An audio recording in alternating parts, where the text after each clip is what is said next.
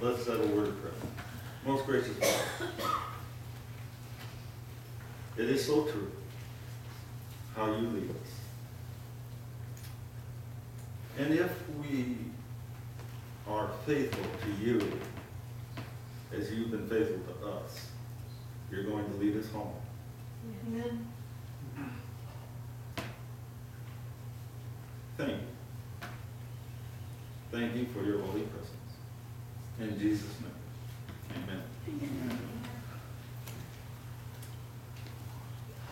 It is a solemn statement I make to the church that not 1 in 20 whose names are registered upon the church books are prepared to close their earthly history and would be as verily without God and without hope in the world as the common sinner. Now that was then, a long time ago. You know that number's going up. It's a fearful thing. Those who have had opportunity to hear and receive of the truth and have united with the Seventh-day Adventist Church, calling themselves the commandment-keeping people of God, and yet possess no more vitality and consecration to God than do the nominal churches, will receive the plagues of God just as verily as the churches who oppose the law of God. That's taken from the book Last Day Events, page 172, verses 1 and 2. And so that information raises a question for each of us. Where are we at in our relation with Jesus Christ? Amen. Something, yes ma'am, it's something we have to think about now, not tomorrow. And it is a personal question. But our answer must come from our understanding of Scripture and how our characters compare to the divine character of Jesus Christ. Are we able, with all confidence, through the Holy Spirit, able to say, Christ lives in me?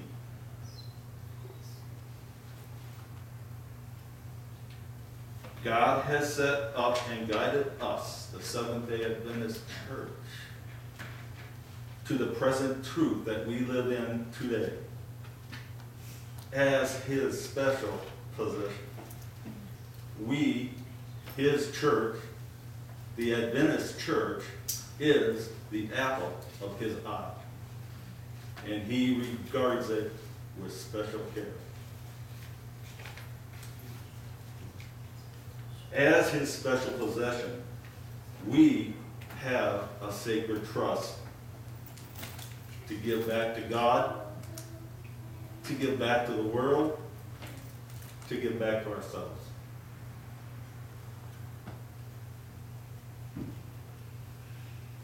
Mm-hmm. And that sacred trust is, if you love me, keep my commandments. John chapter 14, verse 15.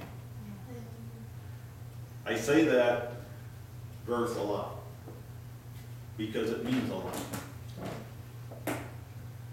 It means everything. But we were born with a fallen nature, tending to go against the love of God, to do our own thing. Sabbath. I know we all know what Sabbath means, but let's look at a definition.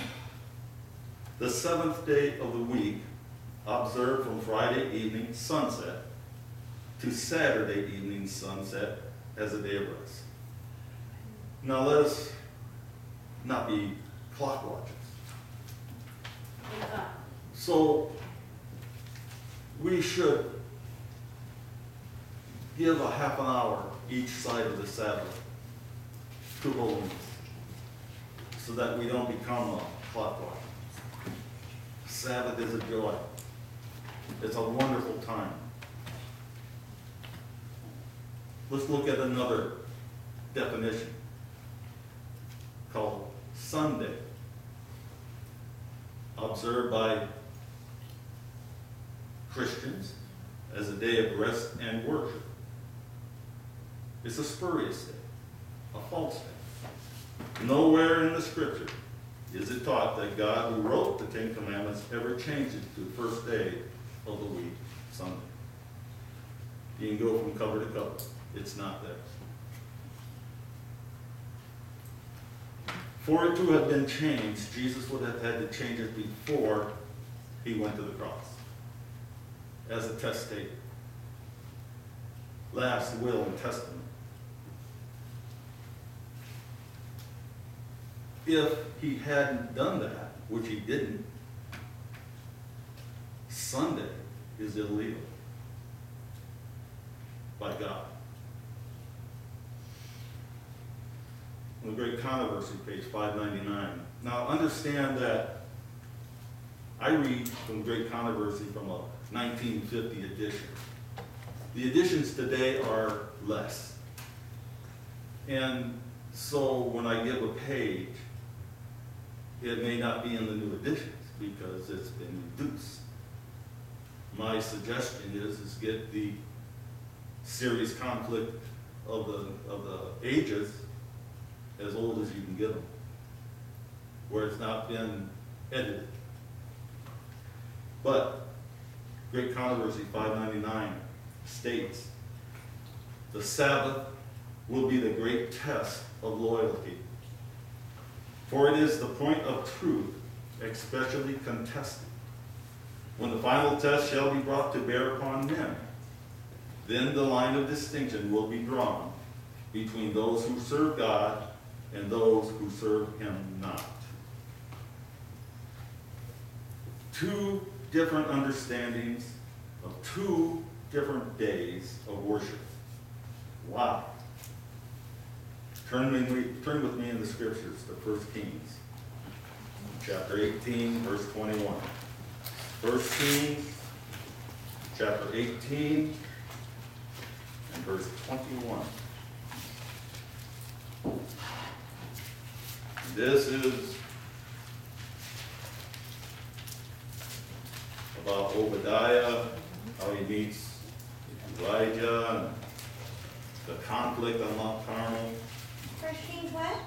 1 Kings chapter 18, verse 21.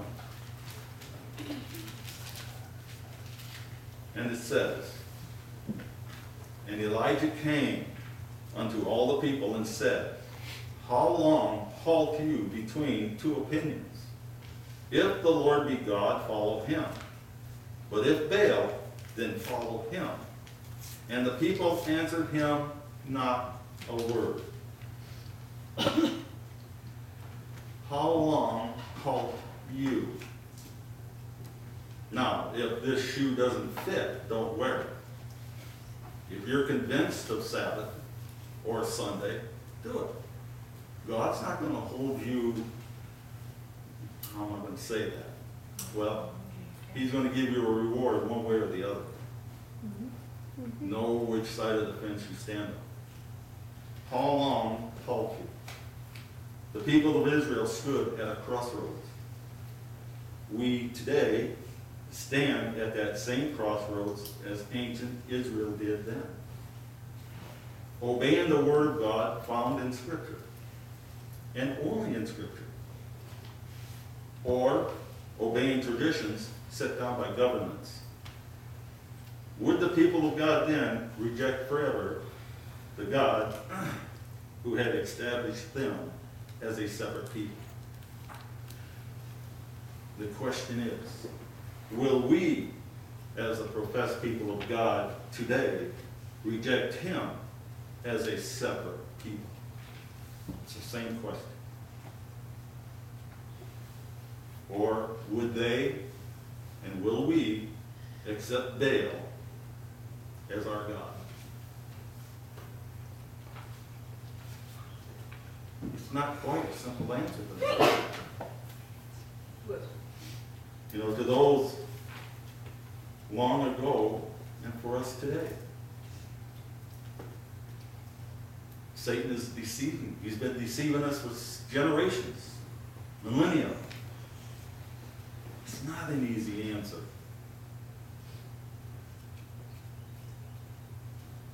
Unless you love God. The world we live in today is much different than the world of just 200 years ago. Yeah, that's true. Satan and those who direct the course or direction of humanity have very successfully handcuffed the world, the entire world's population, to the need of depending upon resources that are no longer in our control. It wasn't all that long ago that men, women, and households could go out and provide for their own sustenance, their own heat, their own shelter. But we become so enamored to society and it's supplying our needs that we have lost direction in that. And in losing that direction, we have lost some of our liberties.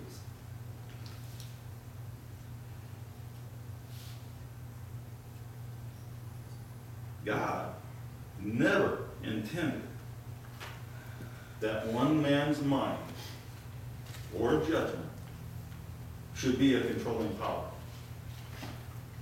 Whenever he has had a special work to be done, he has always had men ready to meet the demand in every age. When the divine voice has asked, "Who will go with us?" the response has come, "Here am I, send me." In ancient times, the Lord had connected with his work men of varied talents. Abraham, Isaac, Jacob, Moses, with his meekness and wisdom, and Joshua, with his varied capabilities, were all enlisted in God's service. The music of Miriam, the courage and piety of Deborah, the filial affection of Ruth, the obedience and faithfulness of Samuel were all needed. And Elijah, with his stern traits of character, God used at his appointed time to execute judgment on Jezebel. And you can read that in the book Reflecting Christ, page 319. The same question comes to us today.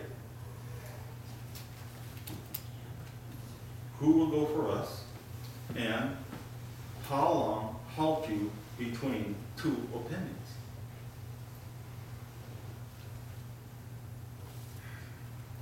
I fear that as God's people were mute to that question then, we are just as mute today. They wish to unite the worship of Yahweh with that of Baal, to avoid breaking with the present truth of righteousness by faith, and yet at the same time hold to the vices of today's world with all of its enjoyments which are sensuous and impure. Or even to hold a job, even if it requires to break the Sabbath. When with the song just sung, "He leadeth me," he will leadeth you to that right job, where Sabbath can be honored, where God can be honored. I want to say this about Sabbath work. I dealt with it many years ago. I fought, God fought, we argued, and he won. Which is only right. But it took time. It took time. It took experience. It took strength. that wasn't mine. Amen. He offers that same strength to each of us. Yes. We have to surrender to him. And I've never been happier. Well, I've had a lot of hard times in between that. But overall, I wouldn't change a thing.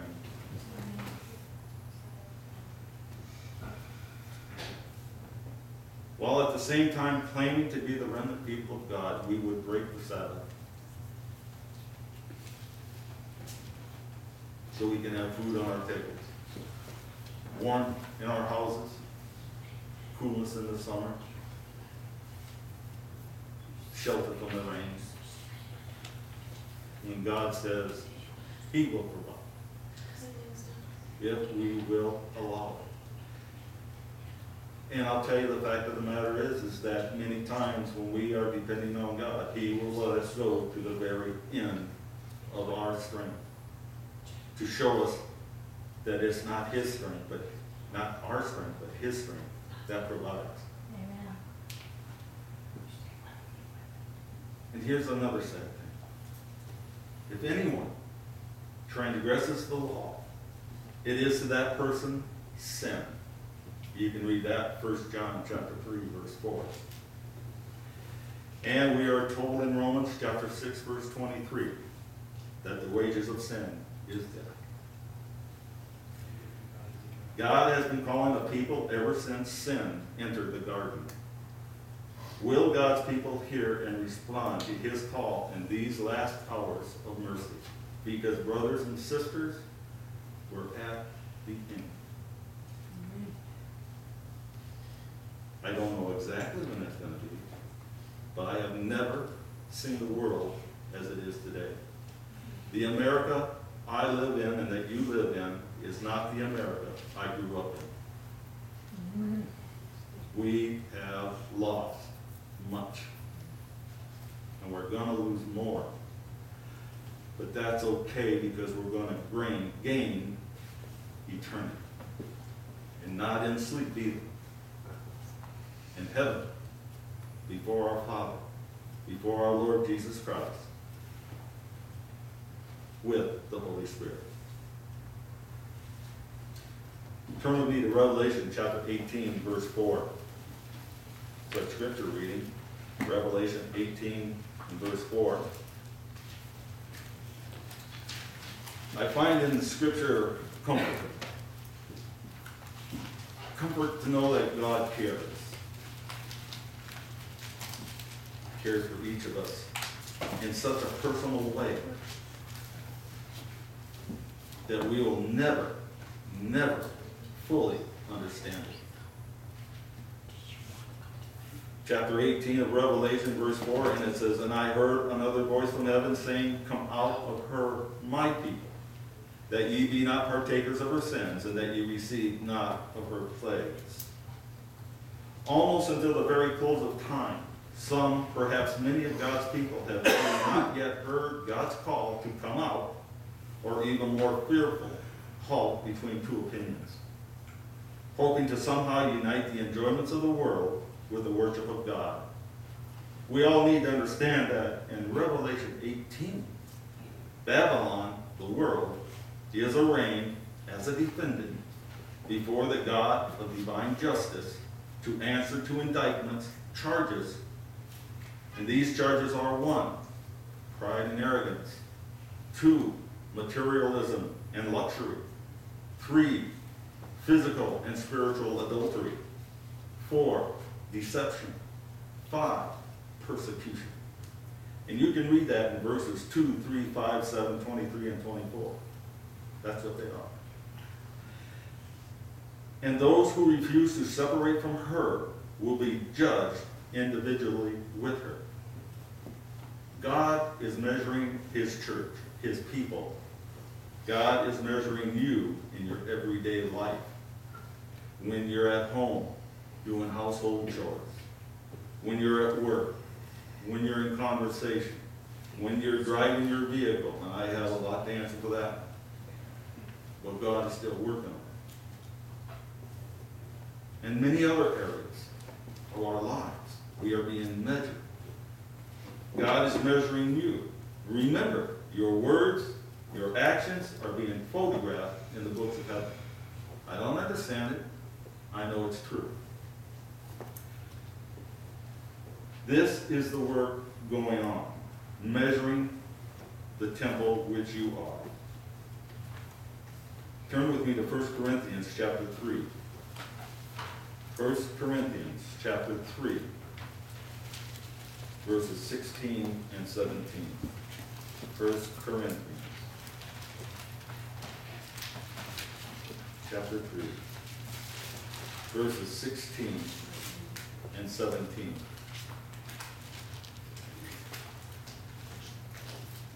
And it says, know ye not that you are the temple of God, and that the Spirit of God dwells in you? If any man defile the temple of God, him shall God destroy. For the temple of God is holy, which temple you are. To know God is, in the scriptural sense of the term, to be one with him in heart and mind, having a loving knowledge of him, holding reverential communion with him as our Redeemer. Only through sincere obedience can this communion be had. Where this communion is lacking, the heart is not in any sense a temple of God, but is controlled by the foe, our enemy, who is working out his own purposes through the human agent. Whoever this word might apply to is not a temple to the Holy Spirit. You can read that in the upward look, page 295. But does that mean God's not working with you? No. As long as you are still trying, God will work with you. It's when you quit trying, when that small voice no longer is heard, that you are grieving the Holy Spirit. But he will work with you over and over and over until you do one of two things: surrender and be victorious, or you fall. That's between you and the Holy Spirit. Turn with me to Ephesians chapter 4. Ephesians chapter 4, verses 23 and 24. Ephesians chapter 4, verse 23 and verse 24. This is a work that we need to have done in our own spiritual lives. Verse 23 says, and be renewed in the spirit of your mind, and that you put on the new man, which after God is created in righteousness and true holiness. Wrong habits must be overcome. Right habits must be formed. Under the greatest teacher the world has ever known, Christians must move onward and upward toward perfection. This is God's command, and no one should say, I cannot do it. We should say instead, God requires me to be perfect, and he will give me strength to overcome all that stands in the way of perfection. Reflecting Christ, page 164. So if any of us have ever heard that we don't have to be perfect, we need to rethink that position, because it's a lie. God asks us, we need to be as perfect, living up to all the light that we have, and not thinking it won't matter. God has a standard that he expects his people to adhere to, and that standard is his law of 10 commandments, with the fourth being the main point of contention between God the Creator and Satan. For the fourth commandment tells us the name, title, and territory of the owner of the universe and all that is in it. The Sabbath points us back to a perfect world in the long ago. Genesis chapter 1, verse 31, and chapter 2, 1 through 3. And reminds us when the Creator will again make all things new. Amen. Revelation 21:5.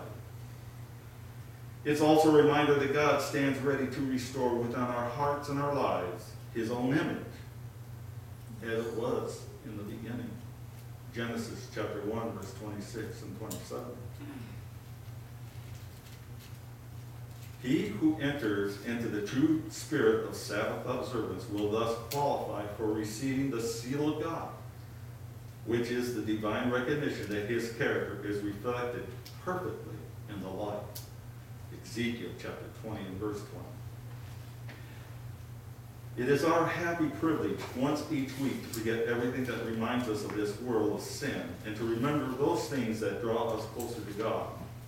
The Sabbath may become to us a little sanctuary in the wilderness of this world, where we may for a time be free from its cares and enter, as it were, into the joys of heaven.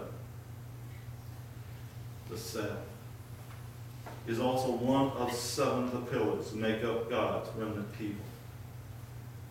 And these are, 1, the 3 angels' messages. Give glory to God. 2,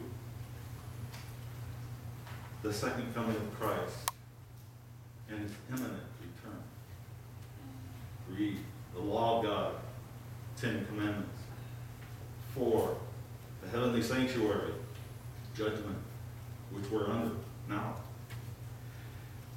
5, the 7th-day Sabbath. And I want to read a quote out of earlier writings, page 32 and 33. And it's through this pen that something was revealed to me just recently. She's in vision. And it says, in the holiest, I saw the ark. So she's in vision in the Holy of Holies.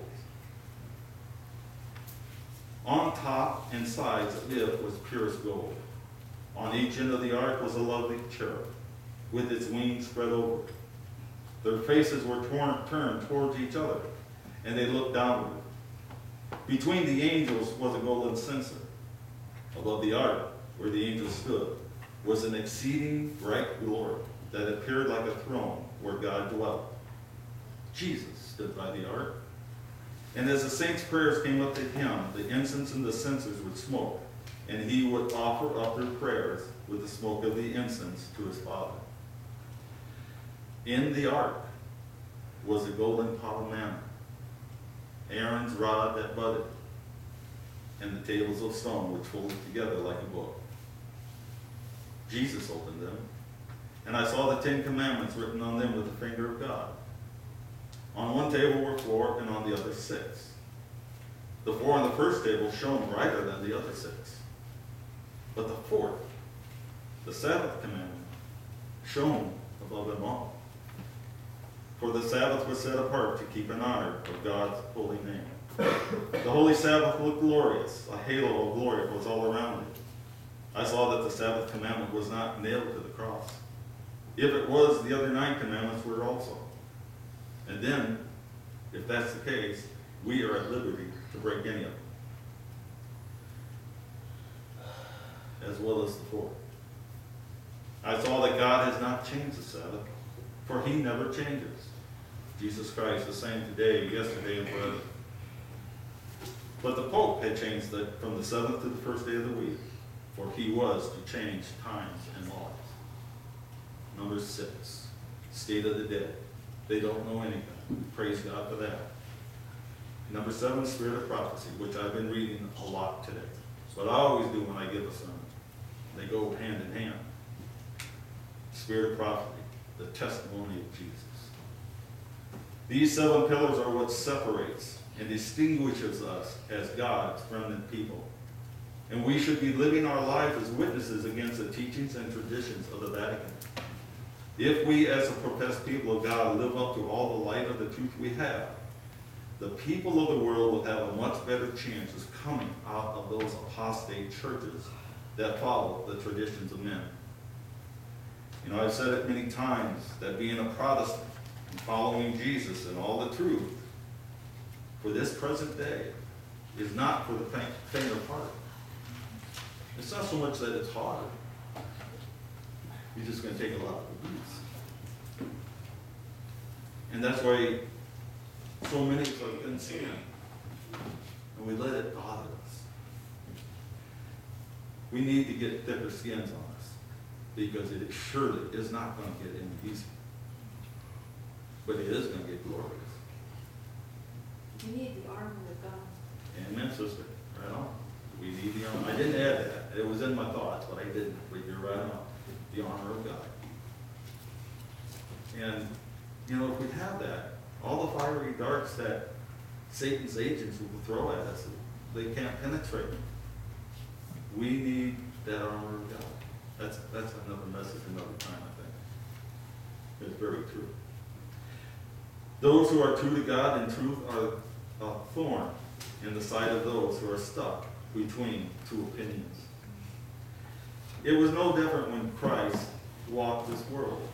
Yet Jesus, in his integrity and commitment to God his Father, could not be swayed from his allegiance to God and truth. What about you?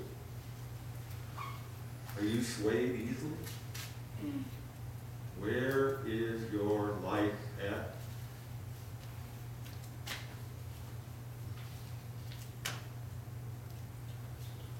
Better yet, whose hands has your life in them? God or Satan? Be careful. How healthy is your commitment to Jesus and present truth today? Our founding fathers of 1844 and even a little bit before that is still present truth today. God and his vindication. As God's remnant people, we are about to enter the greatest tribulation this world has ever experienced. The signs are all around us. Are we watching and listening? Governments are fighting with each other. False Christs are appearing all over the world. The world itself is in turmoil. Earthquakes, hurricanes, tornadoes, flooding all around the world. Sickness and disease. Thousands of dead fish washing up on the shore. Birds by the hundreds falling out of the air dead. And many other signs are happening around the globe. Are you looking? Are you seeing what's going on? Look at the political arena. What a jumbled mess. If we will only open our eyes and ears to the signs of the times, to the signs of distress. I'll close in a moment. But first, let's turn to Matthew chapter 16, verses 1 through 4. Matthew chapter 16, 1 through 4. And this is where the Pharisees are testing Christ. We are going to be tested in the same areas. Verses 1 through 4 of chapter 16. The Pharisees also with the Sadducees came, and tempting desired him that he would show them a sign from heaven. He answered and said to them, when it is evening, ye say it will be fair weather, for the sky is red.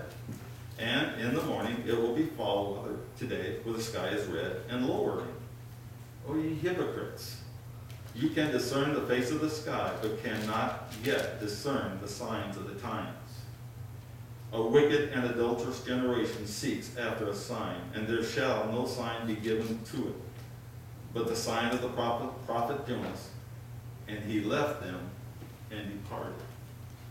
You ever wonder about those 4 verses, what they really get down to? Wicked. They were wicked in the sense that they lacked moral and spiritual perception, thinking that God will forgive because he is a living God. Have you ever heard that in today's word? Oh, God will forgive. He's a loving God. I've heard it many times. But God is a God of justice first, before he's a forgiving God even. The words of Christ, if you believe in that, you're deceiving yourselves. Adulterous. That is in the sense that they are disloyal to God in obedience, spiritual adultery. Calling themselves commandment-keeping people, and yet working around with the world. And that's not exactly the way I wanted to say it. I can't think of the right word. You cannot serve God and mammon. One has to go. They ask for a sign. And those who halt between opinions are in need of spiritual regeneration from within, not an outward sign. The words of Christ were an impressive sign alone. That should be a sign for us today, if we're reading his word. We should need no other sign. The prophet Jonah, as the inhabitants of Nineveh were converted through the preaching of Jonah, those who heard Christ preaching should have been signing up for them. Patriarchs and Prophets, page 248 through 250. And he left it. What a scary thought. If he were to say adios to us because of our habits. There was no further use in speaking to them. They were set in their hypocritical ways, and nothing he said would convince them otherwise. Further discussion would only to serve confuse those who were listening on the outside. Brothers and sisters, that is the very same attitude we live today in this world. And that should be a sign to us of the imminent closeness of the time of trouble that the world has never seen. It is just before us. So how strong is your commitment to the truth? How strongly are you anchored to God as your Savior? Remember Revelation chapter 1 and verse 7, and I will close with this. And I'm not even going to go there. On his return, every eye that has ever lived will see him. When he returns, this time, those who pierced him, who crucified him, are going to be raised in a special resurrection. And they're going to see who they crucified. Our King, our Lord, our God. And then he will lay them back down. Every eye is going to see him. How strong is your anger? You have to ask yourselves this today. Because tomorrow's not promised to us. That is our closing hymn for the day. Will your anchor hold? Page 534. Page 534. Will your anchor hold?